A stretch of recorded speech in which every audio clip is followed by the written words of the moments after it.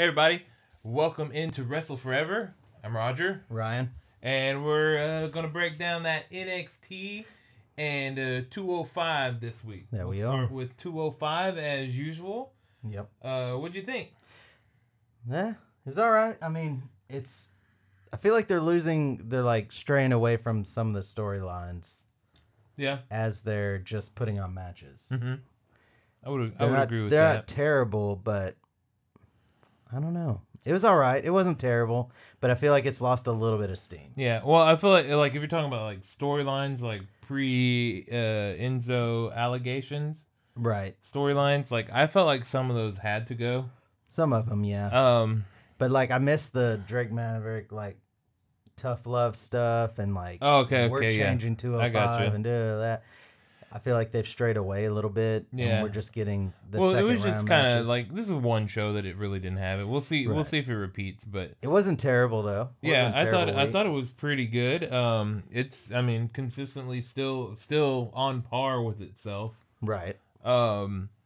We started out with TJP versus Cedric Alexander. Cedric came out and TJP cut a promo before he came out. Yes. Just essentially saying, hey, I was the first cruiserweight, or I won the Cruiserweight Classic. I became the first Cruiserweight champion. Right. And essentially, people don't think I can do it, but I'm about to do it again. And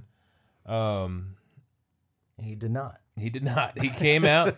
It was an okay match. It was not the match that I thought it was going to be. I thought it was going to be a lot better. It was a little bit. It was awkward at times. Mm-hmm. We can go ahead and up that counter. Because the crowd kind of sucked. We can up it another half point. Half point? They came alive for Roddy versus Kalisto a little bit. Yeah, there was a small 205 chant in there. Yeah. Go ahead and up that counter. 0.5, okay. Yeah. Okay, you don't get a full point, but you ain't going to reset. Yeah. Because, the TJP versus Cedric, it was pretty quiet. It was pretty dead.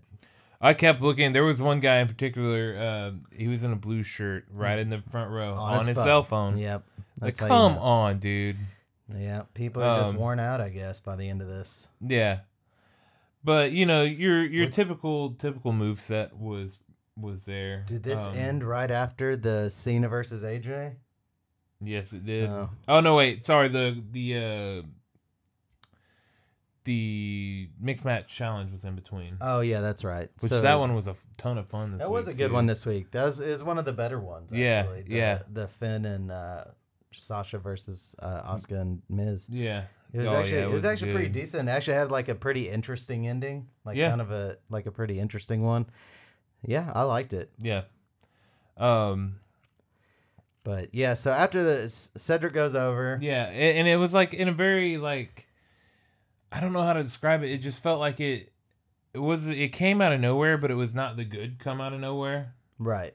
It was like, the match was TJP all the way up to this point, and then boom, lumbar check, it was done. Yeah, pretty much. It was the F5 finish. There's no kicking out.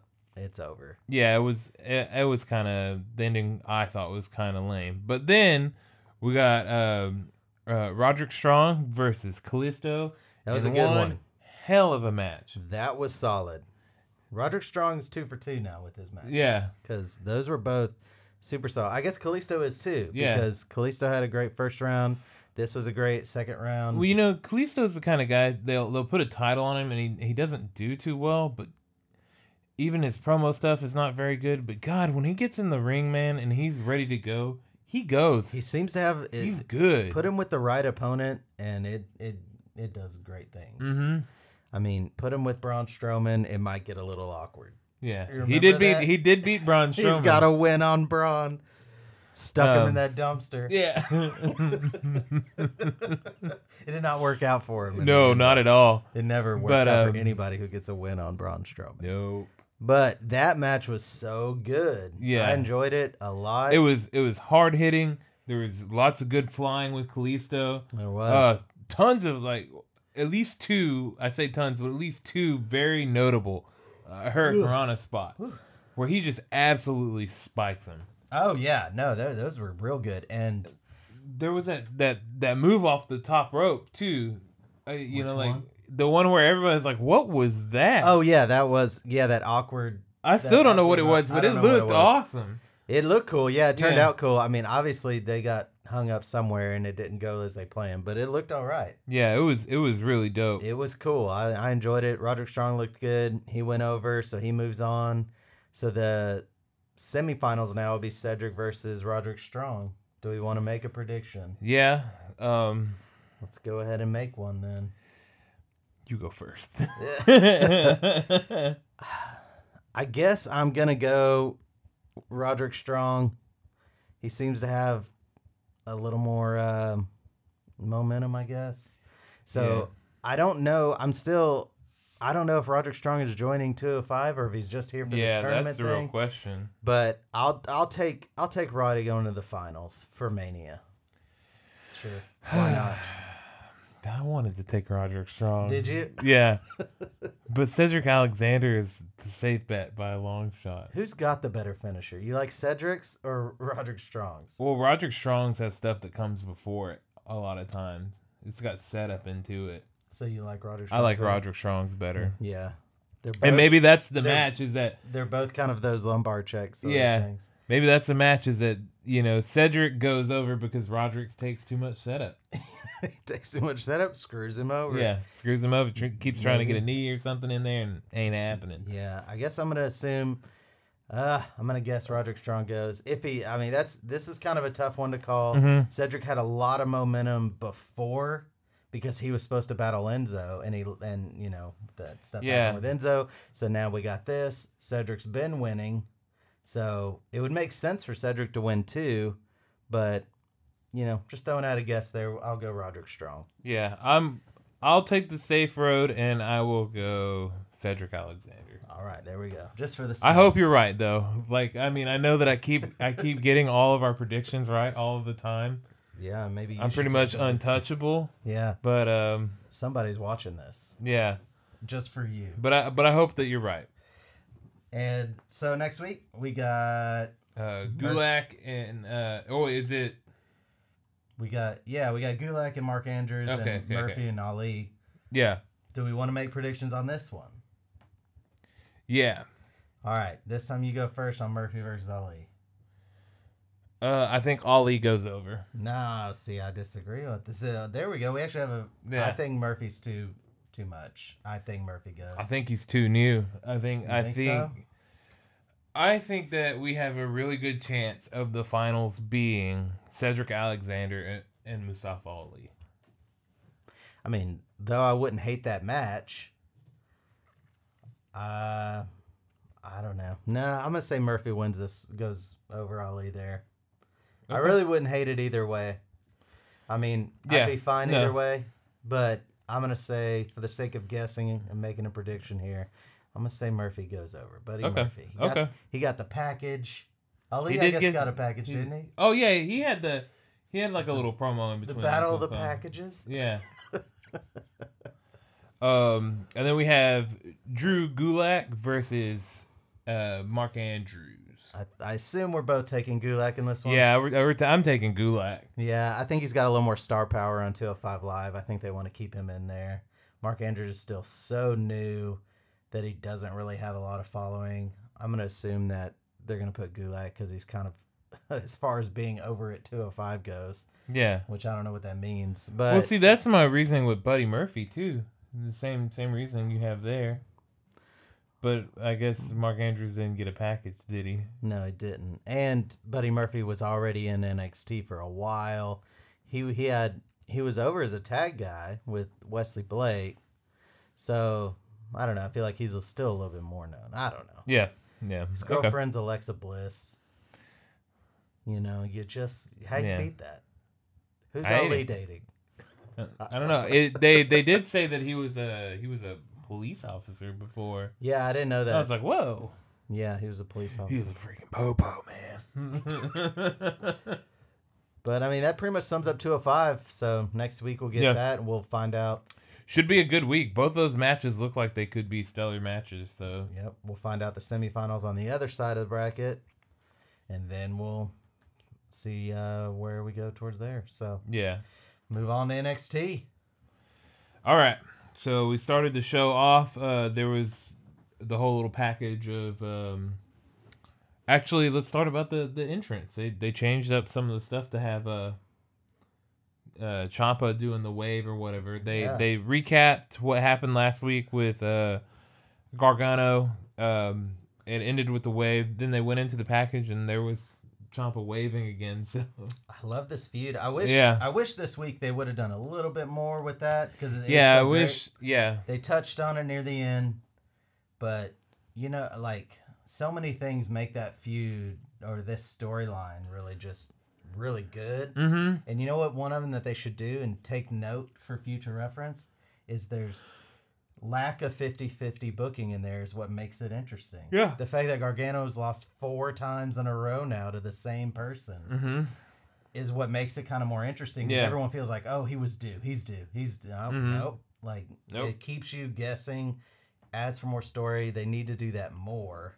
Stop making it to where I think main roster is where it's maybe he never gets a win over Almas. He just we don't know if he's moving up or not. That way people keep like okay, he's got it this time. But he could beat him like 9 times in a row, and on that 10th time people are like, see, I told you it was going to happen. Yeah, I saw this in a movie, The Little Giants, I think that's what this is called. But yeah, we'll see where that goes. They didn't really do too much with it this week. Cian did a quick promo at the end we'll talk about, but it's opened up with Velveteen versus Tyler Bate. Yep.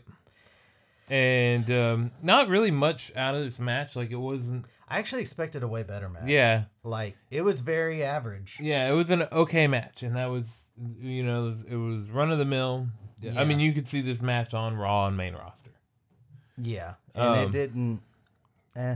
Didn't help any, but the other story going out of it is they keep mentioning that Tyler Bate is on a losing streak. So I assume that is a story in the story, really. And they mentioned that Velveteen Dream is going through people now. So yeah, you may be right. Maybe they set up for Black versus Velveteen 2 at a takeover in the future. Yeah. So maybe that's where we're going. Pay-per-view for the future.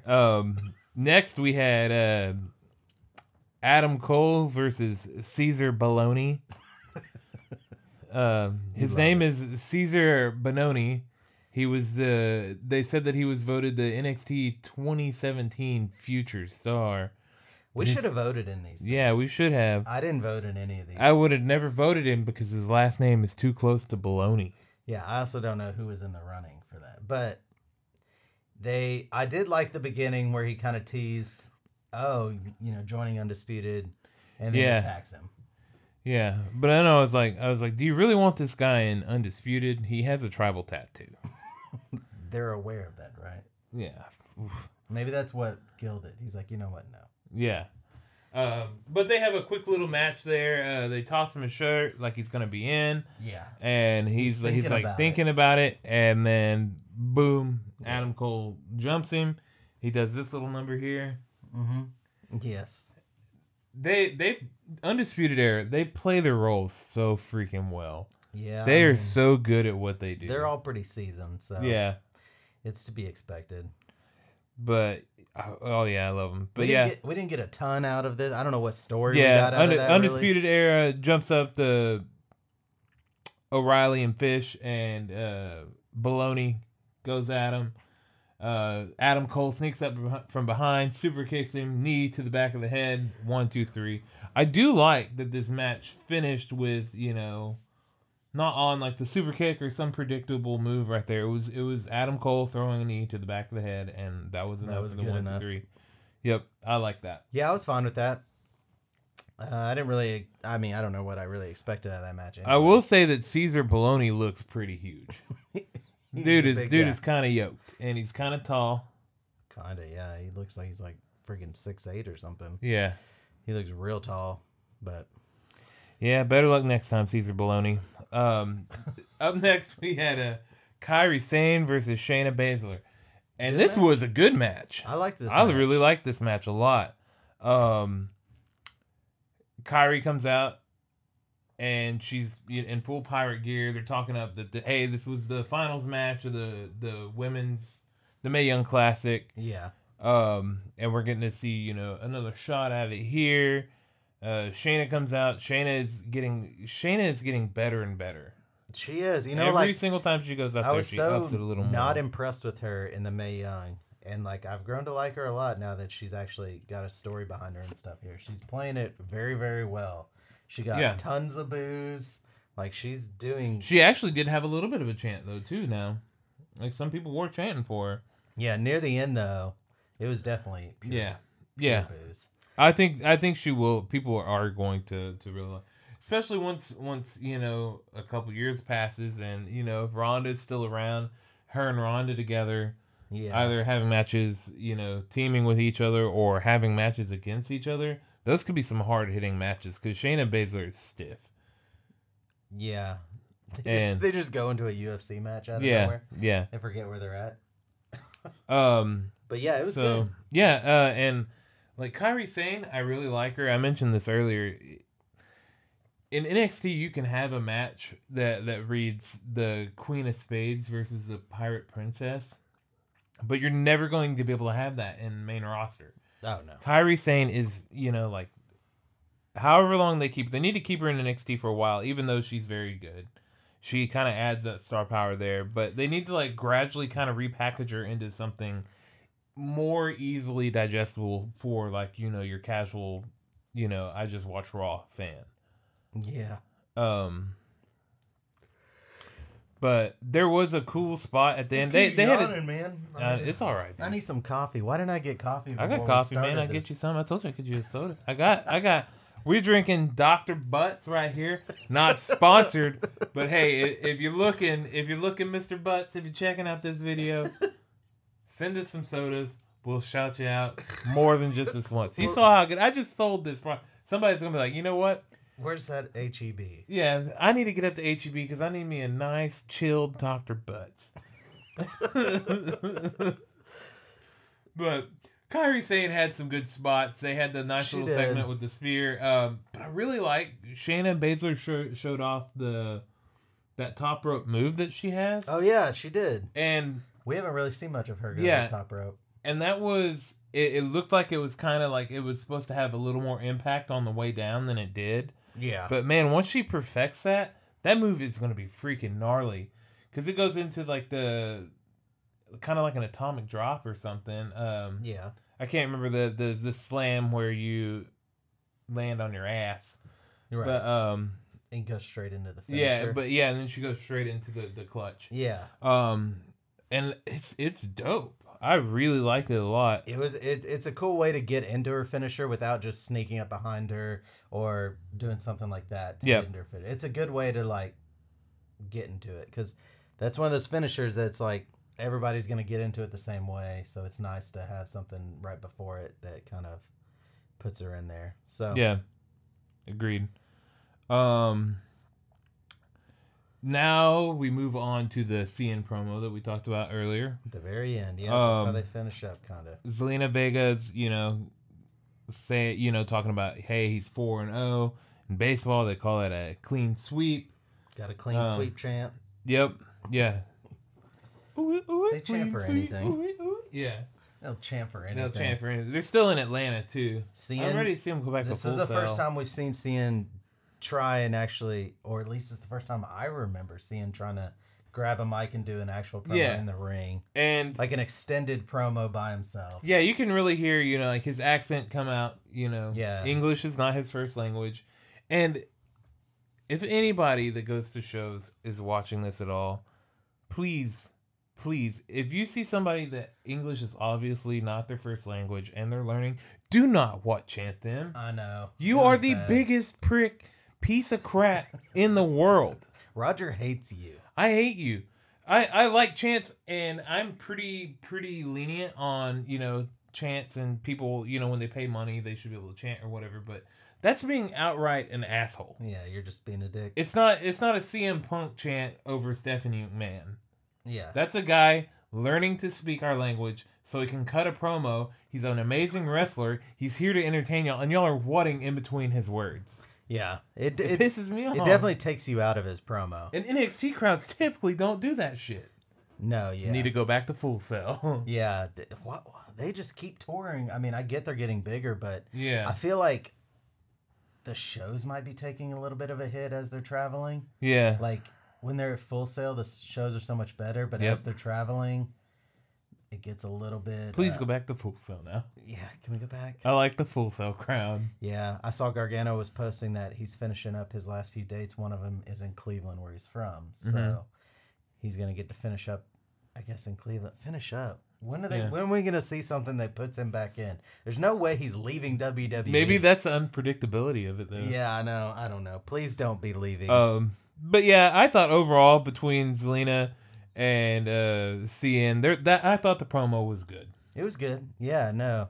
Yeah, I mean, he flaunted the fact that he's champion and all that stuff. And then we got, right as he's Johnny leaving, Jobless, man. Yeah, Johnny Jobless. He is jobless. He's not wrong. Nope. But then as he's leaving, Aleister Black comes out. Yep, and you hear. And you think he's going to confront CN with a promo. Yeah, he's got a mic in his hand. Yeah, he does have a mic. He does. And then Killian Dane comes out. Yeah. And they slide a mic in next to Killian Dane as well. Yeah, they do. And there's no promo. There's no just promo. Immediately a fight breaks out. Yeah. Killian Dane gets the best of him, too. Yep, and Killian Dane stands on top. That match I think is going to be awesome. Oh, that's going to be a heavy-hitting match. So it sets up for next week. So we got, next week we start the Dusty Rhodes Classic. Yep. We got Street Profits versus Heavy Machinery. Any way that Street Profits can win. Because I want to change my prediction to Street Profits. Okay. I'm changing my prediction. It's going to the Street Profits. Because those guys, they're hilarious, dude. I like them just fine. So good. I think they're better than Heavy Machinery. Oh, yeah. So please don't let Heavy Machinery go over I assume you're betting Street Profits go over Heavy Machinery here. I would, too. I think they're a little more entertaining than Heavy Machinery. I think Street Profits wins. We're going to interview some people on the streets. Yeah, they interview each other. Yeah. That was pretty funny. I'll give it to them. Didn't change clothes. Didn't even attempt to make it so good, dude. Legit. Yeah, they can be really entertaining. So, yeah, we're both saying Street Profits over Heavy Machinery next week. And we also get TM61 versus AOP. So this is a rematch of the finals from the last Classic. And so you feel pretty certain that TM61 is going over here. I'm not certain. Okay. But, like, I don't know. How are they going to beat Authors of Pain? I don't know. That's why I'm not sure of that at all. Are the AOP? I get that they've taken some losses recently. Yeah, but I'm not convinced. They're still strong. I'm not convinced that TM61 can take them out in a 1-on-1 without some sort of interference, and I don't know who would interfere. Like, so I'm tempted to take AOP in this, even though it's like part of me is like, oh, TM61's gonna get their revenge, get their redemption. I don't know. I'm saying Authors of Pain. Yeah, I mean, I'm putting on Authors of Pain. I just can't see how they lose this, so I'm gonna agree with you. It's got to be AOP. If not, that's fine. I mean, I'm fine with TM61. A lot of people think TM61 is going to take the whole thing, so I can see it. It just seems like this is a. I don't know how you put them over AOP. Yeah. Just because they're still booking them so strong, even though they've taken some losses, their losses are like in war games and stuff where there's a lot of stuff going on to take the loss. They don't lose a lot of just tag matches. Yeah. So. Not clean, they don't. No. So, I think we're both kind of going to lean AOP on this one. Yep. And then they're going to, I guess, finish up with Aleister Black versus Killian Dane. We both really look forward to this, even though we both kind of agree Black's going over. Yeah, Black is going over. They're leaning but towards... I could see them, like if they're gonna keep the build a little longer, maybe doing a couple matches of it before Mania. We still have 6 weeks? Yeah, I think so, or 4 weeks. So we got at least one more round of tapings in there. Yeah, I think so. But yeah, I still think Aleister Black goes over here. Yeah, but I could see Killian Dane as well. Both of them are. I could see some sort of weird no contest or a DQ that leads to another match. That's a possibility too. Yeah. But I guess just for the sake of if someone's going to win clean, it's going to be Black because they want to keep him undefeated going into TakeOver New Orleans. Yeah. Which we're totally getting Black versus CN. Guaranteed. Yeah. There's no. If they don't do that, I don't know what the hell they're building CN for. Yeah. So. Both of these guys are prime freaking wrestlers. Like, this is going to be a good match. Yeah. And I'm super excited to see what the hell they do. Absolutely. Yep. But that's pretty much it for the weekend. Absolutely. The predictions for next week. We want to add you into those predictions. Yeah, we got to. We got to predict. Yeah. Alrighty, guys. We'll take it easy. Be sure you subscribe to the Rapid Kick Media channel. Hit the little bell on the side so you get notifications when our videos are popping up. Be sure to comment. Talk to us a little bit. We need some people talking to us. That's what we need. Yeah, why don't y'all like to talk to us? Talk to us. You do on our live streams. Yeah. Our reactions. Some of us talk to us and they're like, hey, turn the camera around. Yeah. That's not something we can do. No. We'll get panhammered into oblivion. But yeah, you will. Alrighty, guys. Take it easy. Be sure to subscribe. Bye. See you next time.